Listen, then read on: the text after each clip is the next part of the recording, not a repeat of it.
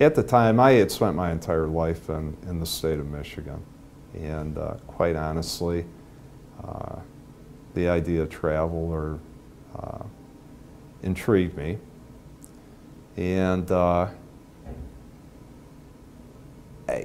I had spent 3 years building my own practice, and I'd actually become financially self-sufficient, could pay my rent, bought a brand new car, and for once my bills were paid and everything was fine.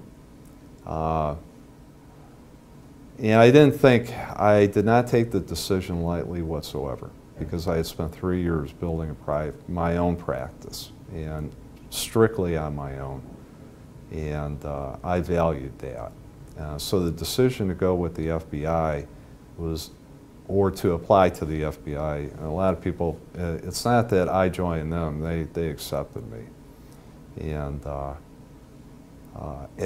as such, that decision was not lighthearted by any stretch of the imagination. The one thing that made the decision for me is that I felt I could always come back and do what I was doing. I would always have my license.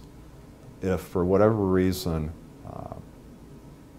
my time with the government, for whatever reason, didn't work out, either I didn't like it or there was some issue, I could always come back and recreate what I had done.